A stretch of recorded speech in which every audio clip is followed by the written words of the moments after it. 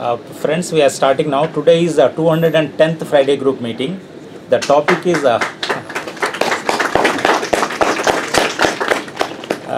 is arrest and bail in PMLA cases. Part 1 is already over. It's on 2nd February 2024. That was a 202nd Friday group meeting. Sir addressed on that day. Today's speaker is Mr. Justice Nagamuthu, senior advocate, topmost senior advocate of this country in the criminal law particularly. Now we have a demand everywhere in the country. Southern part particularly, Andhra, Amaravati, Telangana, Hyderabad. Everyone is demanding. Even in the judicial academy. Judges. For judges also. Sir, now you can initiate, sir. Please, just wait a second.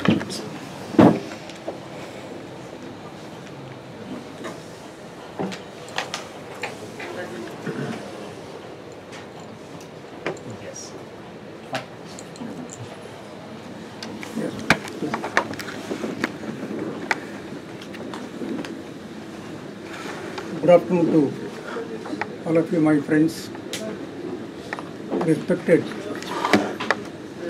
Honorable Justice Nagamuthu, Honorable Justice Basant, senior advocates, and my advocate friends.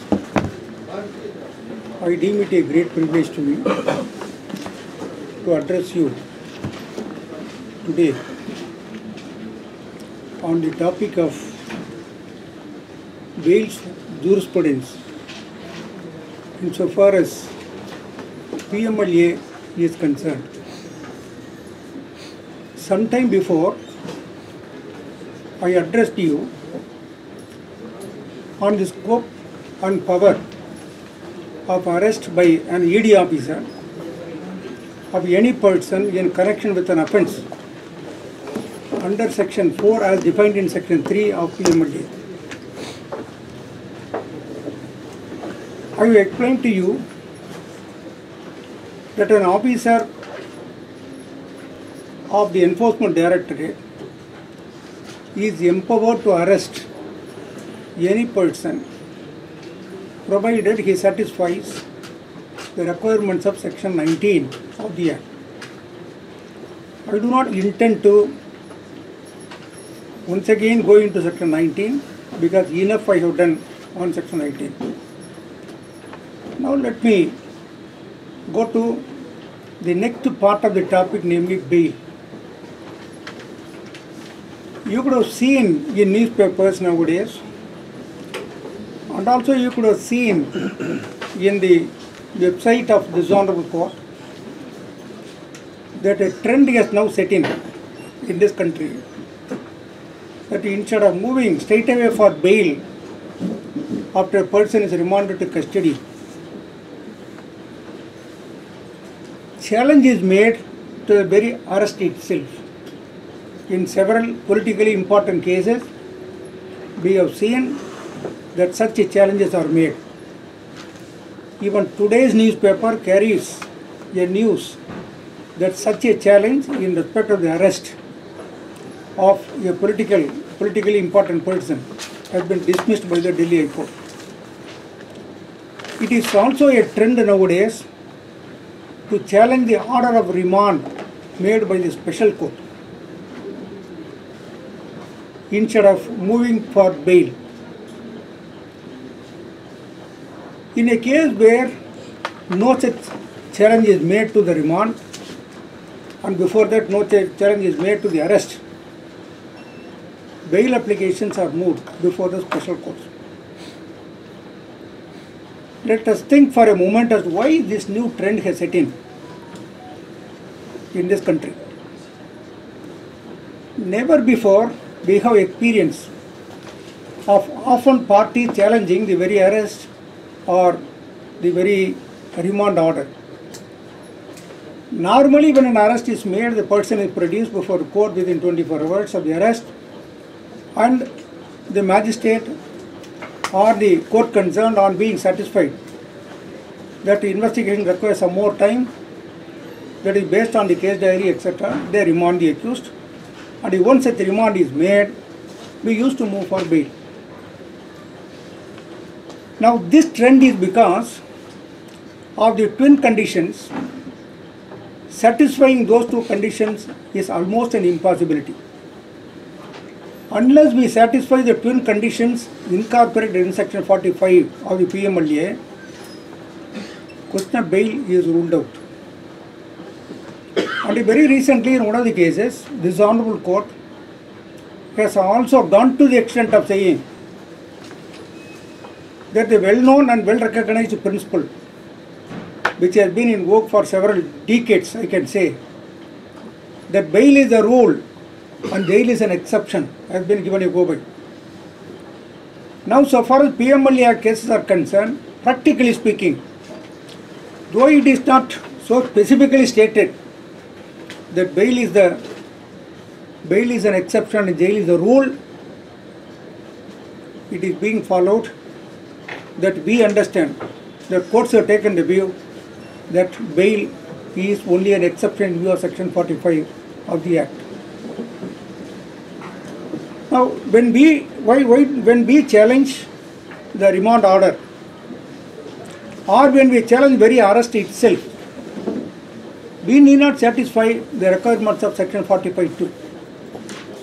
That is the reason why normally there is an advice given nowadays to the parties to approach the court to challenge the remand order and or the very arrest order itself.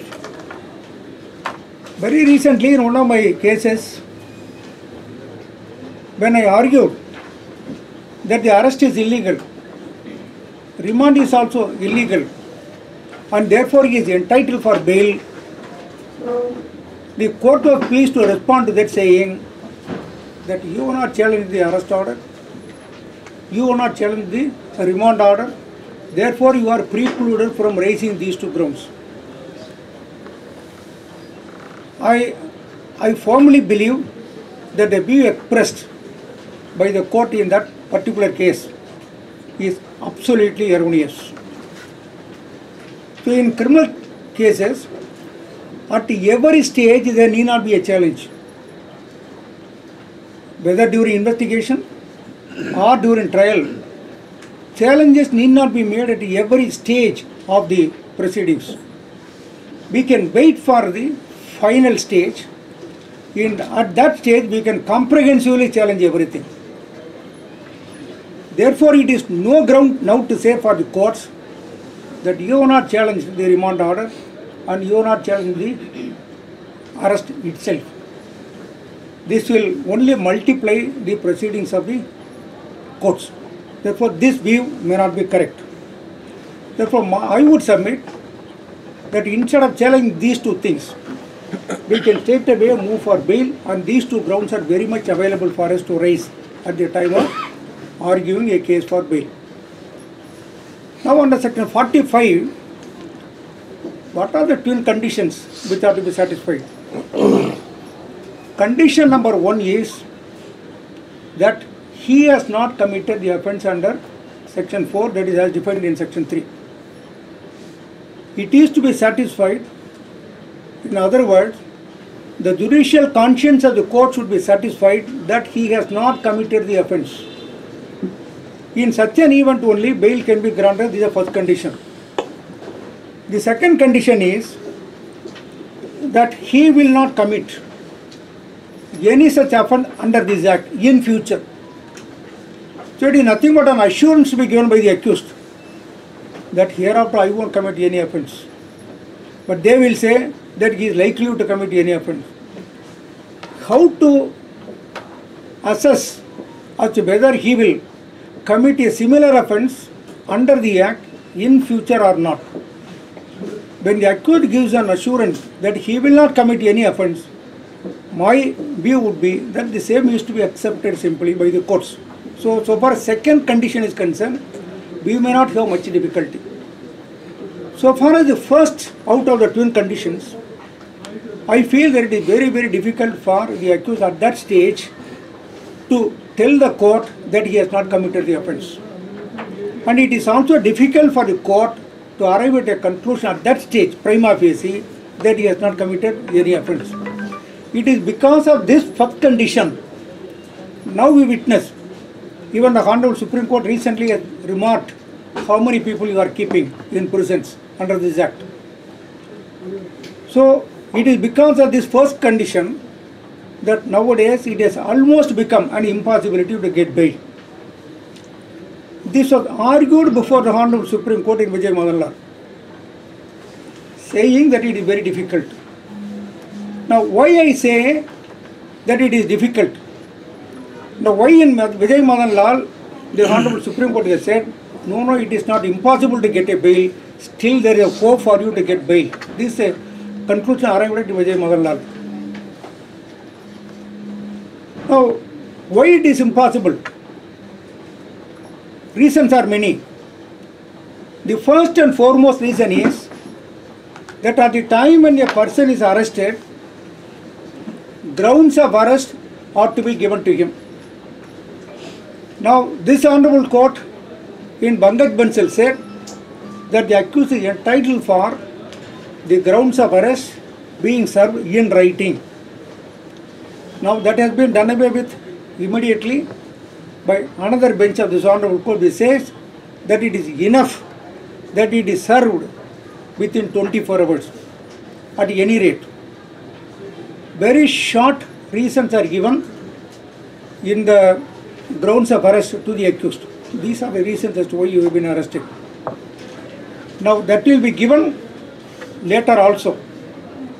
Now when the accused is produced before the special court for remand, the court should be satisfied that the remand should be made by satisfying its judicial conscience. You take the case of any other IPC offence. When the accused is arrested and produced before the magistrate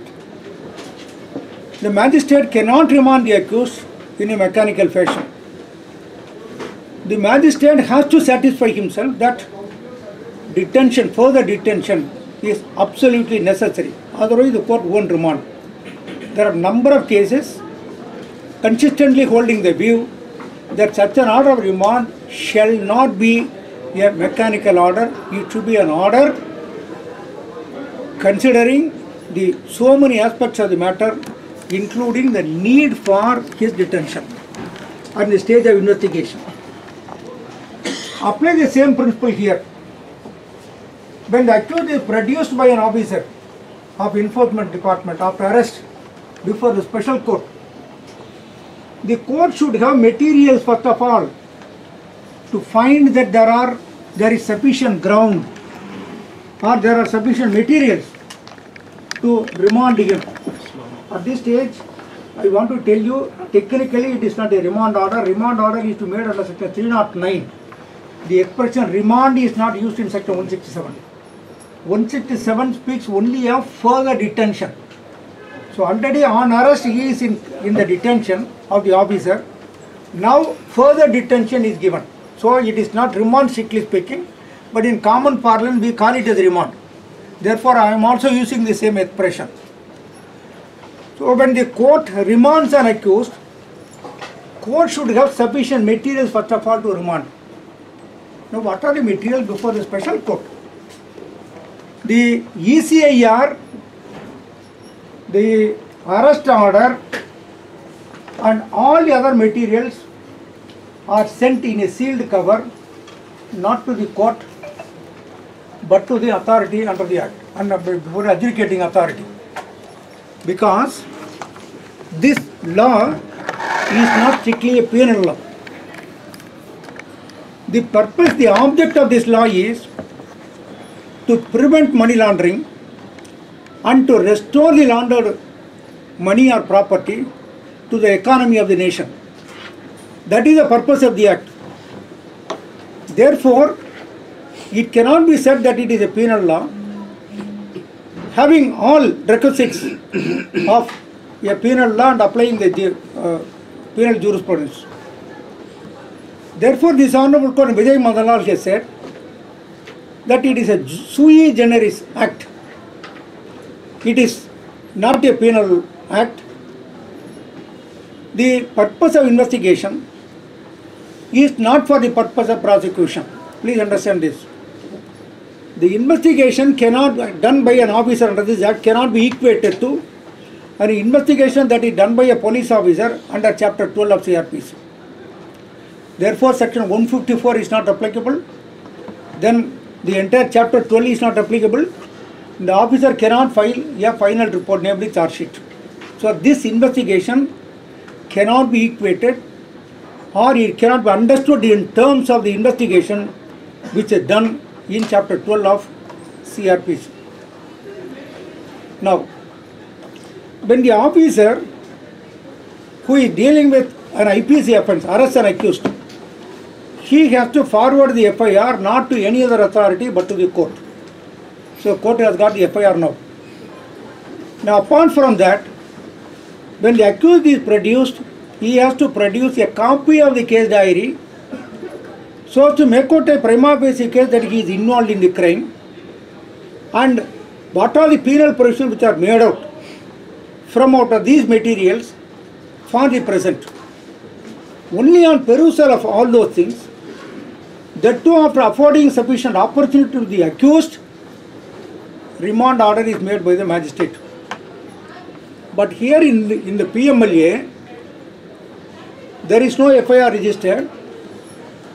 ECIR it cannot be equated to an FIR. Vijay Madanlal says that it is not even mandatory that ECIR used to be registered. If once ECIR, it is only for the departmental purposes, not for the purpose of court. Please understand. When ECIR is registered, it is not forwarded to the court. Therefore, the court does not have the benefit of the earliest document, namely the ECIR, to come to a conclusion whether the accused is to be remanded to custody or not. There is no need to produce the ECIR at all to the court. Then what are the other materials produced? These statements recorded in section 50, they may or may not produce. So ultimately, practically what they do is, they produce only a copy of the grounds of arrest. They produce that, they get an order of remand. That is the reason why we say the procedure contemplated in this act is highly unreasonable. It is not like that of safeguards which are provided in CRPC when an accused is produced on arrest. So this is the peculiar situation that we are facing in court. When you apply for bail, you do not have any material in your hands at all. Grounds of arrest is orally said. It may or may not be given. It may be a very cryptic one.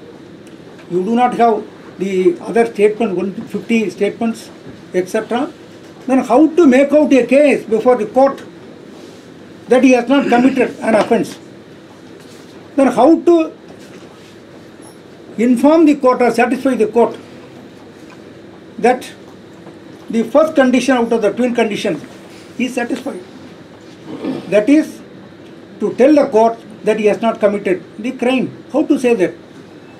Now, from out of these materials, how we have to place the case before the court is referring to section 3 of the act.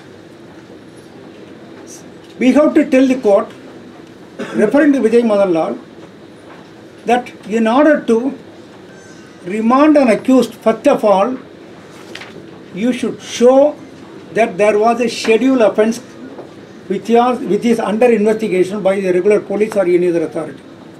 First and foremost thing, a scheduled offence should have been committed. The person who committed the scheduled offence may or may not be known. May or may not be known. But what is essentially required is a scheduled offence should have been committed. Right. This first condition should be satisfied by the Enforcement Directorate to the court. Then, by committing the scheduled offence, some property was either obtained or acquired from out of the same, so as to make the property as a proceeds of crime. This is the second condition that they should satisfy, I say, instead of we telling the court, they should satisfy. What is the second one? First one, crime is committed, which is a schedule offence. From out of the schedule offence, this property or money has been gained, has been procured, has been obtained. For example, there is a murder for gain, which is a schedule offence. They can say that there is FIR registered, schedule offence is murder for gain. First requirement is satisfied.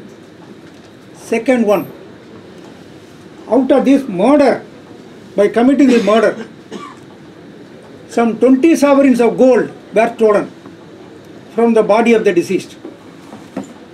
This makes the property, this 20 sovereigns of gold, as proceeds of crime, because by committing the crime, this property is derived.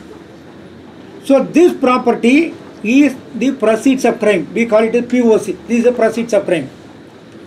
So when an accused is produced, or when an application for bail is moved, I would say that it is a bounden duty of the enforcement directorate, the officer investigating the case, to satisfy the court that prima facie this property which we are now projecting is a proceeds of crime. These are derived out of commission of the schedule offence. They should also prima facie show this. This is the second requirement. These two are criminal activities which relate to the schedule offence. What are the criminal activities? Committing murder, taking the property. There are two criminal activities. One criminal activity is the offence that is committed. The second criminal activity is that by committing that offence, this property was derived. So this is the proceeds of crime. These two conditions are to be prima facie satisfied, I say, before the court, either at the time of remand request or at the time when a bail application is argued. These two, friends, keep it in your mind, are relating to the criminal activities pertaining to the schedule offence. Now commences the PMLA offence, money laundering. What is money laundering? Money laundering is another criminal activity which commences after the first two activities are complete. First two criminal activities related to the schedule offence are complete. Thereafter commences the next criminal activity that makes out an offence under the PMLA. PMLA Act Section 3 says that any person, please kindly, I will read Section 3 for your benefit. Please kindly see, word by word we have to read that. Whoever directly or indirectly attempts to indulge or knowingly assists or knowingly is a party or is actually involved in any process or activity connected with the proceeds of crime, including its concealment, possession or use, and projecting or claiming it as untainted property, shall be guilty of the offence of money laundering. Let us once again read the same provision, because of this provision today we are facing a lot of problems, lot of people are in jail. Whoever, any person, directly or indirectly, what he should have done, either directly or indirectly, he should have attempted to indulge or knowingly assist or knowingly is a party So please mark these two words knowingly. Knowingly means he should know that this property which is before him is a proceeds of crime, is a POC. He should have knowledge. Suppose a person comes with a property and he says that it is his property, and let us take that he comes with some 10 lakhs of money. You want a loan from him, believing that he has got money, he is a good person. He gives you 10 lakhs money. You do not know that this money was derived by committing a fraud elsewhere, by committing an offence of cheating. You do not know. So in such a situation, when the money is received by you and it is kept by you or it is used by you, it is no offence under section 3 of the act at all. Therefore, these two expressions knowingly used in two different places of this section should be noticed.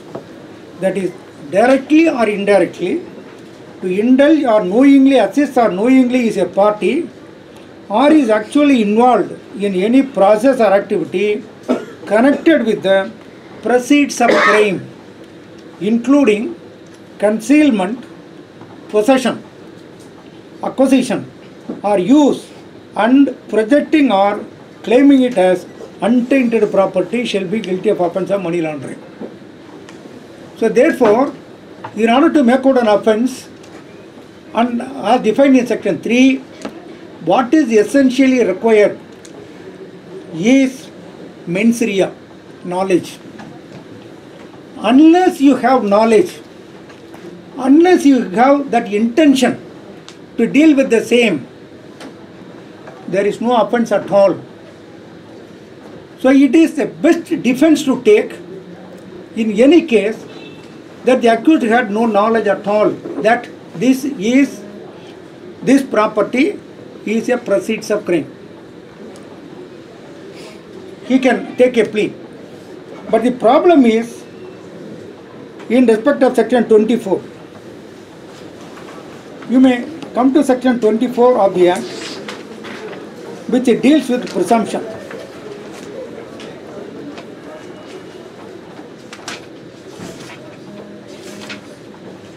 In any proceeding relating to proceeds of crime under this Act, this term proceeding has been dealt with, or in Vijay Magan law to say, the proceeding means proceedings before the special court, that is a prosecution, and proceedings before adjudicating authority as well, before both the authorities. In any proceeding relating to proceeds of crime under this Act, in the case of a person charged with the offence of money laundering under section 3, the authority or court shall, unless the contrary is proved, presume that such proceeds of crime are involved in money laundering. So this presumption clause in section 24 is, I can say with great respect, is misunderstood. What is the scope of the presumption under section 24? Please kindly look at section 24 very closely. Presumption is nothing but an assumption. When a particular fact is proved, that is, A fact is proved, B fact is presumed out of that. A fact is known as fundamental fact. If a fundamental fact is proved, then as per law, there is a direction to the court to presume the proof of B fact. Correct? Now, A fact is known as foundational fact. What are the foundational facts which are to be shown under section 24? Because in court section 24 is just like that shown to defeat our claim for bail. Therefore, I am referring to section 24. Section 20, what are the foundational facts which are to be shown to the court before invoking the presumption? And what is exactly the presumption that can be raised by the court? Please kindly look at section 24. In a case of a person charged with the offence of money laundering, so there has to be charge of money laundering. When can there be a charge? charge will come only during trial. So at the time when you ask for bail, before the complaint itself is made, as soon as the accused is arrested, there is no charge against him. Therefore, it is for us to argue that you cannot invoke section 24 presumption against me at this stage. If at all presumption under section 24 could be invoked, it can be made only after a complaint is made on completion of the investigation, that too after charges are framed. In Vijay Madan Lal, this has been dealt with. It is very categorically stated in Vijay Madan Lal. Please kindly read Vijay Madan Lal, which says that this presumption under section 24 can be invoked only after a complaint is filed before the court. Complaint can be filed only on completing the investigation. Until then, there is no complaint filed. So this is the first condition to invoke section 24. What is the second one? In the case of a person charged with an offence, this we have dealt with, of money laundering under section 3, the authority or court shall, unless the contrary is proved, presume what? Presume what? Presume that such proceeds of crime are involved in money laundering. So there is no presumption that a property is a proceeds of crime. That presumption cannot be raised. There is no presumption that predicate offence, schedule offence was committed. There is no presumption. Section 24 does not empower the court or direct the court to presume that there was a schedule offence committed. Whether schedule offence was committed or not is to be prima facie shown by the department to the court. They have to say that this is the crime number in which these are all the offences which are schedule offences that is under investigation. They should show. There is no presumption in section 24 that there was a schedule offence committed.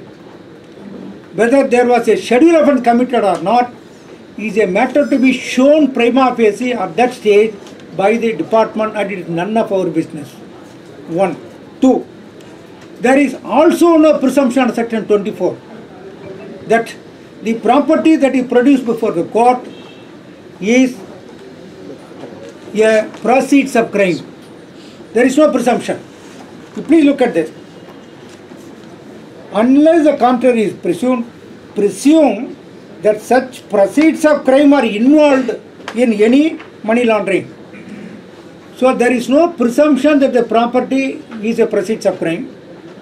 Then what is presumed? Ultimately, it is a very restricted and limited presumption to say or to presume that this property is involved in money laundering. This is a limited presumption under section 24. You may also kindly see that there is no presumption that the accused is involved in money laundering. There is no presumption. If you look at section 29 of the POCSO Act, where also the special court is empowered to presume,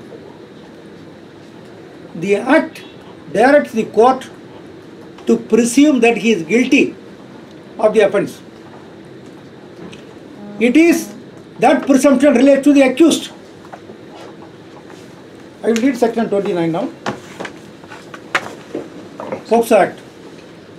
Where a person is prosecuted, first foundational fact, prosecution is to be shown, for committing or abetting or attempting to commit any offence under section 3, 5, 7 and section 9 of the POCSO, the special court shall presume what? That such person has committed or abetted or attempted to commit the offence, as the case may be.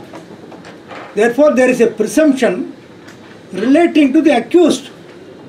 The presumption is that this accused has committed the crime. That is a presumption. If the foundational facts are proved, the presumption shall be that he has committed the crime. But comparatively, if you look at section 24 of the PMLA, it does not give rise to any presumption against the accused at all. It does not refer to the accused. It does not say that it shall be presumed that the accused has committed an offence of money laundering, like section 29 of the POCSO. Please kindly see the expression used here. The limited presumption is relating to property alone. Section does not say presume that such proceeds of crime are involved in money laundering. That is what it says. It doesn't say that the court shall presume that the proceeds of crime are dealt with by the accused, or the accused is involved in money laundering. That presumption is not there. But this provision, section 24, is often quoted before the courts, that there is presumption against you, that therefore you are guilty. Please, my friends, look at section 24 very thoroughly, and I think that you will agree with my view on this, that the presumption is not relating to the accused at all. There can be no presumption that he has committed money laundering. No such presumption. Presumption is that the property which is before the court, which is the proceeds of crime, is involved in money laundering.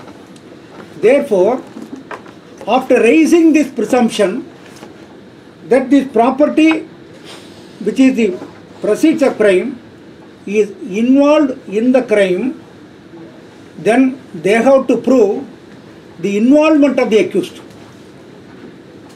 The involvement of the accused. So the involvement of the accused is to be proved beyond reasonable doubt. So what are the things which are to be proved beyond reasonable doubt? Number one, that there was a scheduled offence committed. Number two, by committing the offence, some property was derived. Number three, this property derived, which is the proceeds of crime, is involved in money laundering. This link is created by this presumption. To that extent there is presumption. After presuming that yes, this is involved in money laundering, the involvement of the accused in money laundering is to be again proved beyond reasonable doubt. So therefore, please understand section 24 thoroughly. Now what is happening in bail matter? When we are arguing, referring to the first condition, they say that there is a presumption against you. Simply they say, my humble view is that that kind of argument is to be simply rejected at the outset. Reason is, as I already explained to you, there can be no presumption against this particular accused. That part is to be proved beyond reasonable doubt. So, when the first twin condition is pitted against us in a bail matter, what we have to address the court is that first of all, let them satisfy, whether I question it or not. Let them first of all satisfy that there was a scheduled offence committed by someone or even this person. What is essential is that such offence was committed. The offender may or may not be known. Offence was committed. Second, even at the bail stage, because the provision is so stringent, they have to satisfy the court that this property has got close nexus with the predicate offence, that is scheduled offence. This link is often missing. In Vijay Madan Lal, it has been so clearly held that an accused may be found in possession of so many properties, all those properties are recovered, they are produced. Now, whether all these properties will be proceeds of crime? No. Some may be proceeds of crime and some may not be proceeds of crime. For example, an accused by committing a crime derives 1 crore money by committing fraud on a bank. Now he has got another 1 crore in his pocket. Now using 2 crores, he has purchased a property. This property is certainly a proceeds of crime. To what extent is the question? Not the entire property which is the proceeds of crime. The property to the tune of rupees 1 crore which was derived by committing the offence alone is the proceeds of crime and not the balance, but not the rest. Therefore, they have to establish before the court, prima facie at the stage of bail, that yes, this property was derived from this offence. This also should be shown by them. I am doubtful whether these things happen in courts. That is why, how we have to satisfy the first twin conditions when we ask for bail. This is what I want to tell you. Now in Vijay Madanlal, the court also has gone to the extent of saying that at that stage the court need not go into the finer aspects of the evidence. The court need not weigh the evidence at that stage.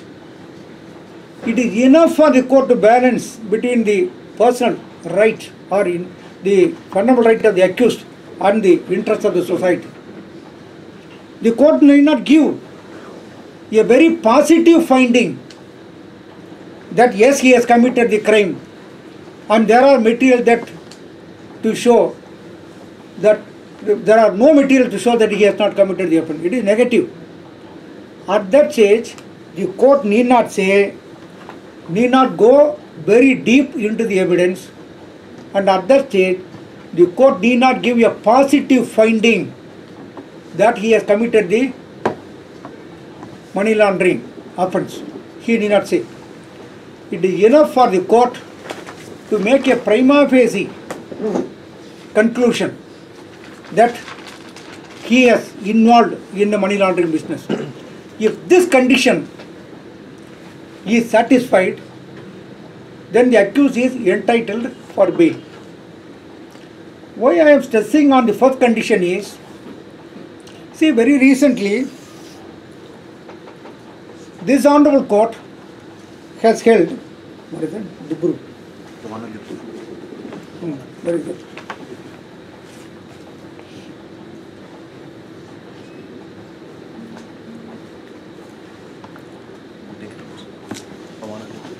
This honorable court has held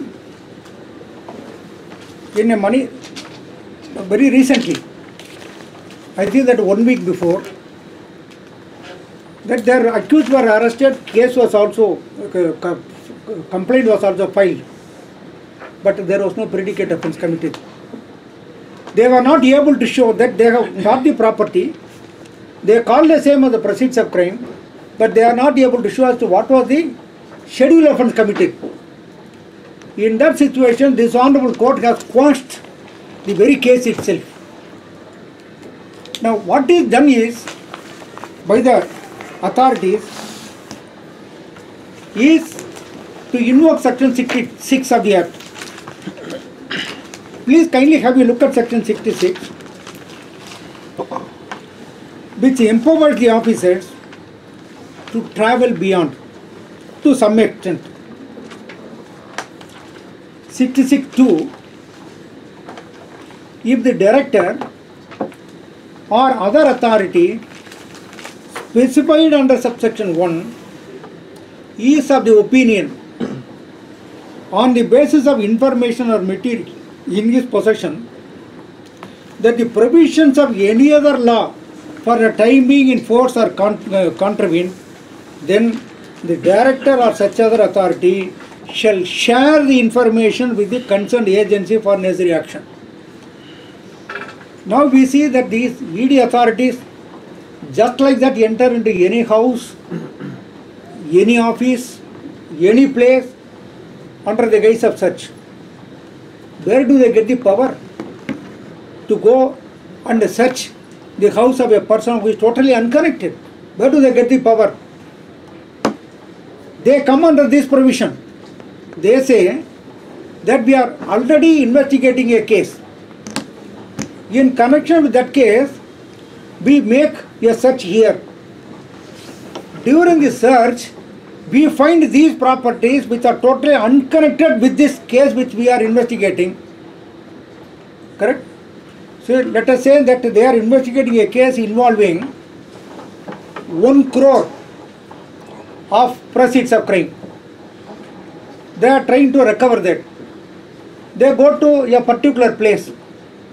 Instead of 1 crore, they find there 100 crores of amount, money, cash.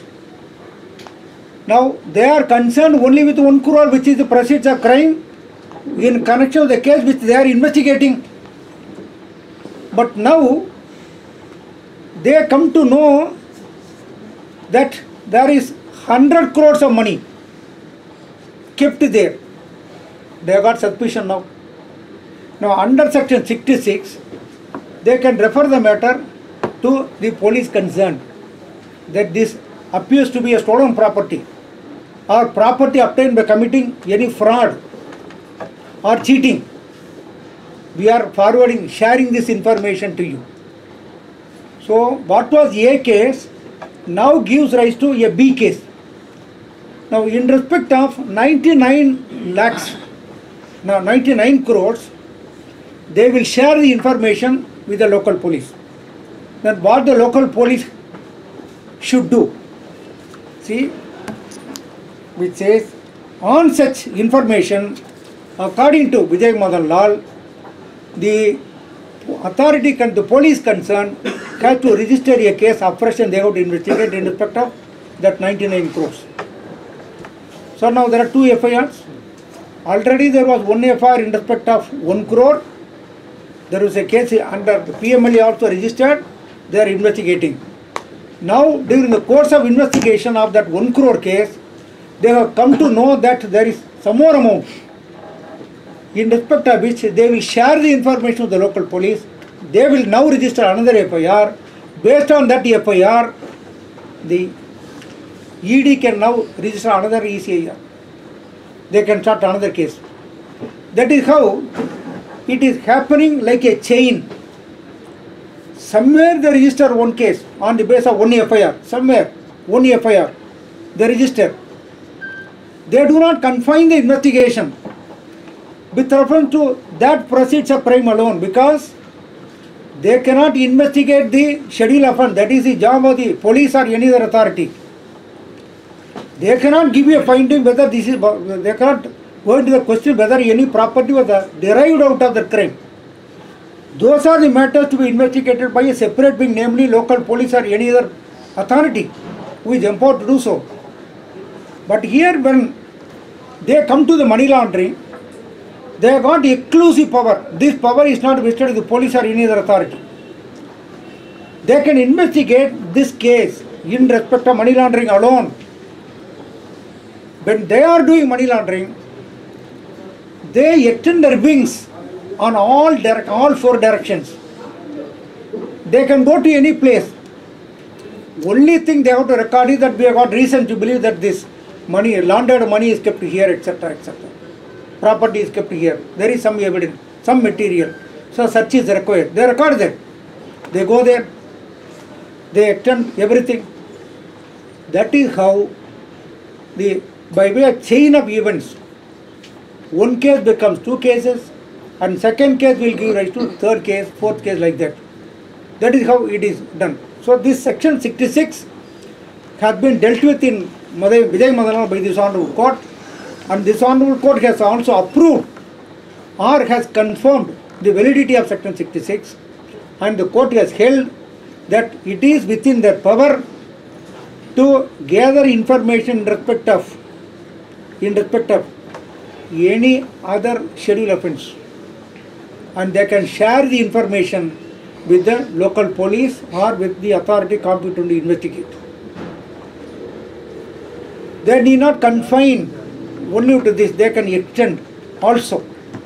That is how section 66 has been now understood by the court. Now we are coming back to the first condition because the time is up.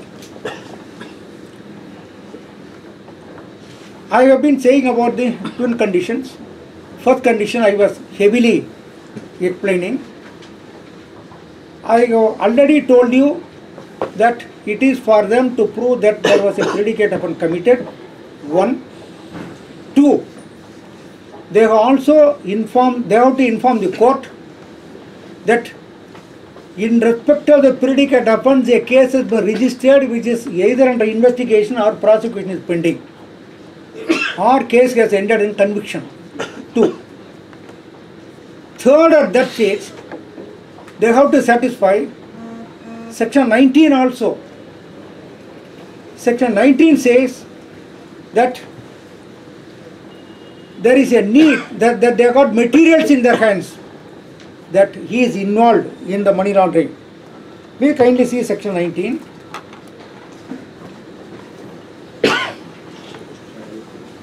If the director, deputy director, assistant director, or any other officer authorized in this behalf by central government by general or special order has, on the basis of material in his possession, reason to believe that any person has been guilty of an offence punishable under this act, he may arrest that person. So, section 24 cannot be read into section 19. Section 19 requires something more. What is that? Materials. What are those materials? Those materials would give rise to a belief that he is involved in money laundering. In that event only he can be arrested. If at the time of arrest there are no materials available in the hands of the authority, namely the enforcement authority, then they will not be in a position to satisfy section 45(2). It is very essential. In other words, the justification for arrest is also a matter to be gone into when a bail application is considered. This is my humble view. It is no matter whether the validity of arrest was put to challenge by any proceeding, either by a writ or under section 482 before. It is not at all necessary. It is my view. Positively, you may kindly consider, I have been saying that it is a duty of the ED when a bail is sought for, because it is a personal liberty of the individual. When you are trying to deprive the personal liberty of an individual, when you are trying to make an inroad into the fundamental right of an accused person, it is for you to satisfy the court at the time of bail all these things. The accused does not have any material in his hands. Therefore, in my view, the court cannot expect the accused to satisfy these two conditions. It is for the ED to satisfy those two conditions to deny bail to the accused. As I told you, what they have to satisfy, not the accused. It is enough for the accused to tell the court, in my personal view, that I have not committed the offence. Please give me bail. This is enough. In order to meet this demand of the accused, which is legal, it is for them to show to the court at that stage all these conditions which I already told you, prerequisites. Number 1, offence, predicate offence was committed. Number 2, it is either under investigation or the prosecution is pending or the accused has been committed. 2. 3, the connection between the property and the offence, predicate offence, that link the proximity. In other words, they should show that by committing that offence, this property was derived. This also they should only tell the court it was derived from by committing the crime. Then they may say that these are proceeds of crime. Therefore, you presume, even at that stage, you presume that the property is involved in money laundering. They may say it is incorrect. As I already told you, such kind of presumption can be raised only after filing of the complaint. So that presumption is not available at that stage. Therefore, they have to show to the court that this proceeds of crime is involved in money laundering. This also they have to prima facie show to the court. And lastly, they have to show the involvement of this petitioner in that. If all these conditions are satisfied, if all these prerequisites are satisfied by the ED, then only the court can deny bail on referring to the first out of the twin conditions enumerated in section 45 of the Act. But what is happening now is the reverse. We are asked to explain. Some crime is committed in West Bengal. How the accused will be in a position to tell the court no such offence has been committed? Now, some properties have been derived out of that, whether true or not. How is it possible for the accused at that stage to tell the court, no, there was no proceeds of crime out of that? How is it possible for him? Third, involvement of these properties in money laundering. Fourth, they have to also show that the accused had knowledge, knowingly, that he had mens rea. He had mens rea to deal with the property, to keep the property, to possess the property, to transfer the property, to convert the property. He had knowledge. If all these conditions are satisfied, then only these conditions, friends, ought to be satisfied not by the accused, it is my humble view, by the ED. In such an event only bail can be denied. I would say that the age-old principle that we have been following in our criminal jurisprudence as one of the fundamental principles, that bail is the rule that cannot be done away with in respect of PMLA offences. Bail is the rule. It will become an exception when you satisfy all these conditions. You can say that he is not entitled for bail, then you can say it is an exception, put him in prison. Otherwise, bail is the rule and bail is not an exception. Bail is always the rule.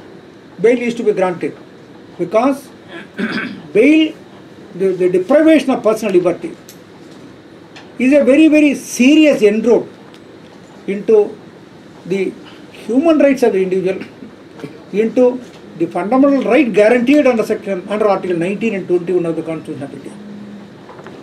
This is my view, brothers, in respect of 45(1) of the Act, and 45(2) is almost there.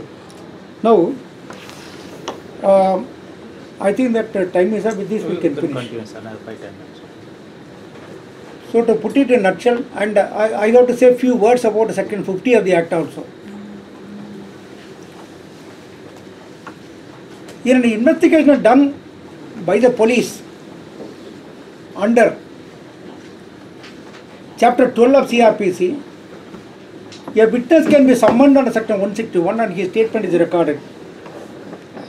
That statement need not be signed, we all know, should not be signed in fact. That statement has got a very limited purpose of only using the same for the purpose of contradicting the maker of the statement, that too when he is examined as a prosecution witness. Now, similar power has been given here under Section 50 of the Act. Under the 50 of the PMLA, any person can be summoned. At the time when he is summoned, the person who is summoned need not be informed whether he is an accused, he is going to be an accused, or already he is an accused. He is summoned. I got power. I am summoning you, please come. That is all. They can only say, in connection with this case, I am summoning you, please appear. You have got some information, we want to interrogate you. Nobody can refuse to respond to section 50 summons. They have to go. Now a person appears. You could have seen that they do not arrest him immediately. They record the statement, first statement is recorded, then he is out to go out. Then again he is summoned, second statement is recorded, then he is let off. Like that, any number of times a person is summoned. And lastly, finally, they summon him, they examine him, they record a statement, immediately they show him arrested. Why this technique is being followed by the ED? Reason is very simple. Under Article 23, there cannot be a testimonial compulsion of an accused. No person who is accused of an offence shall be compelled to be a witness in his own case. That is what Article 23 gives us a guarantee. It is preventive in nature. Now this Honorable Court, not only in Vijay Madala, in many cases have held that the crucial time is the time at which the statement is recorded or statement is given by the person concerned. At the time when the statement is recorded, he is not an accused. Therefore 23 is not applicable. So the statement is admissible in evidence. It is not hit by Article 23. In order to make the statement recorded on section 50 from an accused, in future during trial, what they do is, they do not show a particular individual as an accused, they summon him, they examine him, they record the statement, after that they arrest. So arrest became later, when the statement was recorded, he was not an accused, therefore Article 23 is not applicable. Now, why not section 25 of the Evidence Act be made applicable? This was argued before this Honorable Court in Tufan Singh case under the NIA, under the Narcotics Act. Under the NDPS Act also there is a provision, that is section 67 of the Act, under which a statement can be recorded.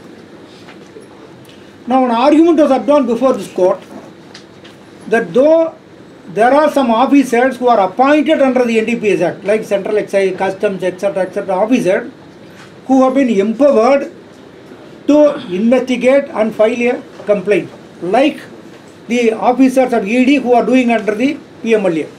They are also equally empowered to record a statement. These statements record from the accused. At the time when the same technique is followed there also. They record the statement, then they arrest. There also, what was happening was, these statements were all admitted in evidence, this confession. They were treated as an extrajudicial confession, based upon which there were convictions, lot of cases ended in conviction in this country, until Tufan Singh came. In Tufan Singh case, this Honorable Court held that examining the issue as to whether this statement is hit by section 25 of the Evidence Act. Section 25 of the Evidence Act relates to an accused, and a police officer. Section 25 does not say that at the time of making the confession, he should be shown as an accused. Even if he is treated as an accused later in point of time, till the statement made by him to the police officer is inadmissible in evidence, it is completely barred by section 25. Please look at section 25. No confession to a police officer shall be proved against a person accused of any offence. Person accused of any offence. An argument was advanced that at the time when the statement is made, he is not accused. But this Honorable Court has held no. Subsequently, he is accused of the offence. at any point of time he is made an accused. Therefore, section 25 is applicable. But this is in respect of a police officer. In Vijay Madan Lal, I got a problem now regarding Vijay Madan Lal. As I already told you, when the very same argument was advanced before this Honorable Tofan Singh, that though the officers appointed under the NDPS Act, authorized under the NDPS Act, are not strictly police officers in terms of the Police Act, they are deemed to be police officers for the limited purpose of section 25 of the Evidence Act, and therefore the statement recorded by such an officer is not at all admissible. After Tofan Singh, now no confession made to an officer, either to the police or an officer under the Act, is admissible as a confession under section 24 of the Evidence Act. That chapter is now well established, that is over. Now, very same argument was advanced in Vijay Madan Lal. In Vijay Madan Lal, it was argued by the government that no, he is not even deemed to be a police officer. Who? The ED officer. He is not even deemed to be a police officer, and therefore section 25 of the Evidence Act is not at all applicable. It is, the statement is recorded in section 50 is not hit by section 25. Two things you may see. They have already held that article 23 is not a bar. Now they have said that section 25 is also not a bar, and therefore section 162 is not a bar because it is not a statement recorded on section 161. What is the net result? The statement recorded under section 50 is substantive piece of evidence, confession admissible under section 24 of the Evidence Act. Though we have been saying that a confession, extraordinary confession is weak piece of evidence in common parlance, no law says that it cannot be a foundation for conviction. No law says. It is a foundation for conviction. If it is, what is the only language that we use in judgment? When it inspires the fullest confidence of the court, that can be the basis for conviction. Now in PMLA cases, this danger of this statement being used as substantive evidence and conviction being recorded solely on the basis of the said confession made to an ED officer cannot be ruled out. But in Vijay Madan Lal, having said at one place that he is not a police officer and therefore he is the statement recorded by him, he is not hit by section 25 of the Act. The court has also held on case basis. You see, this is the language used. Authorities under the PMLA are not police officers. That is dealt with in paragraph 72. Take 72. 172. Now, having said that, the court should have confined there. No, they are not police officers. They are not even deemed a police officer. Therefore, it is admissible. You could have said very well. Tofan Singh is not applicable. We are able to distinguish. No issue on that. But having come to this conclusion, you may kindly consider. In paragraph 172, again the court says like this. See.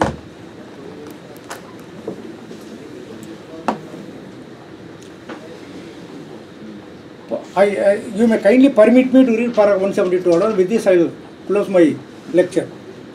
In other words, there is a stark distinction between the scheme of NDPS Act dealt with by this court in Tofan Singh and that in the provisions of 2002, that is PMLA Act, under consideration.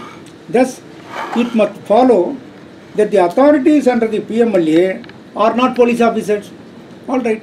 Therefore, section 25 is not applicable. Finished.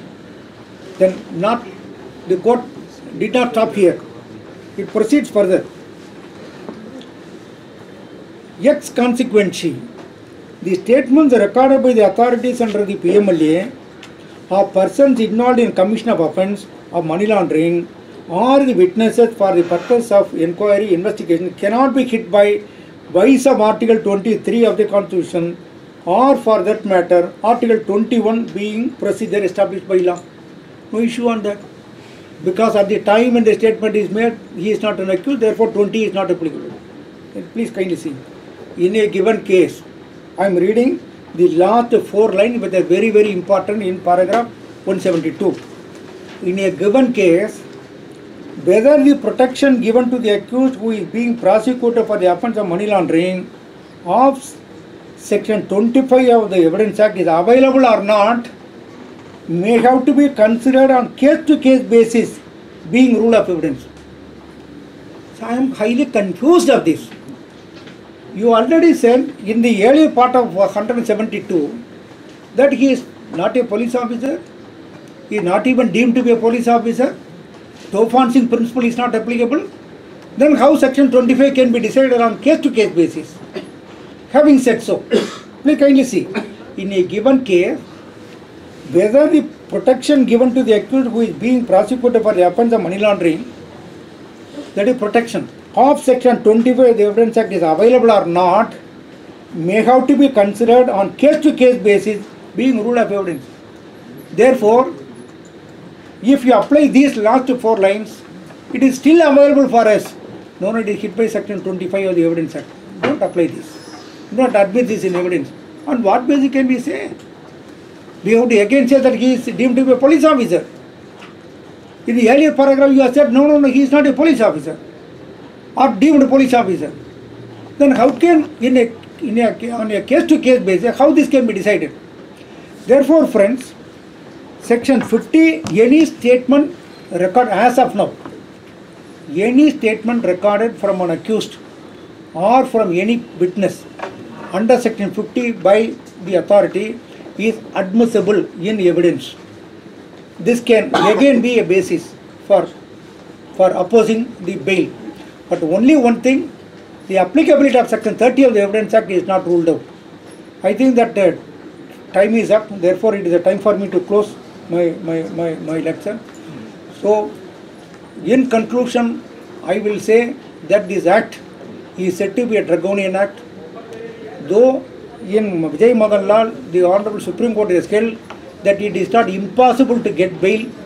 Practically, we find it difficult to get bail, at least, if not impossible. Very, very difficult to get bail. The rule that bail is the rule and jail is an exception. Practically, it has been given a go-by so far as PMLA Act cases are concerned, and keeping all these things and the burden of proof. Even at the stage of bail, the burden to show is not on the accused. It is my humble view. It is only on the ED. By keeping all these things, let us think it over further and develop the law so as to benefit the society. For a moment before concluding, I will say, I am not here to defend the real culprit who is involved. See, the whole effort is that under our system, under our constitution, whether a person has committed a crime or not, used to be tested only by giving him sufficient opportunity and by holding a full trial. Only after that, if a person is convicted, then okay, he can impose any punishment which is authorized by law. So our effort is that let there be no procedure that is followed to defeat the well-established principles of law and the constitutional guarantees given to an accused. That is our effort. Thank you so much.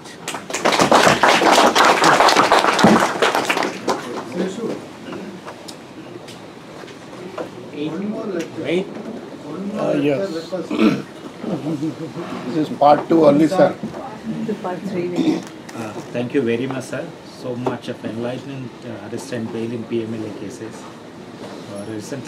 Last week also I announced the Government of India will give a civilian awards to highest civilian awards to our citizens. Friday group will give you a small standing ovation. The way you have give a standing ovation.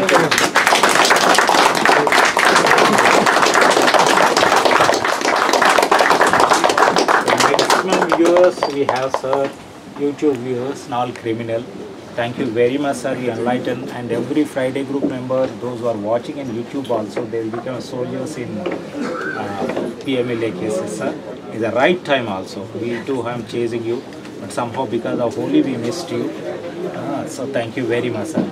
Now I request Geetanjali Sharma will give you a vote of thanks. Geetanjali, please take this. Cover. 210th Friday group meeting, friends. Just when we think the Friday group has reached a landmark, we breach it and to create another one. With all humility and delight at my command, I thank our beloved Senior Advocate Nagamuthu sir, Justice Retired, for delivering yet another enlightening lecture. Lucid, succinct and oh so relevant. PMLA, ED, money laundering, intricacies, peculiarities and inconsistencies thereof is something the whole country in general and Delhi in particular has been talking about and seeking clarity and information on, especially in the past 15-20 days. Like always, gratitude and congratulations to G.Seshagiri Rao sir for being that little lamp which is enough to dispel all the darkness. Thank you to all the members of the Friday group for being the constant column of support and cooperation in helping Friday group forge ahead. Sincere regards to all the attendees. It's your presence with which we measure our success. Thank you all once again. Thank you, Geetanjali. Now we'll go for any questions. Remote. Yeah, please. Right. Request. Sir, it is a conclusion. You said it is conclusive. It is.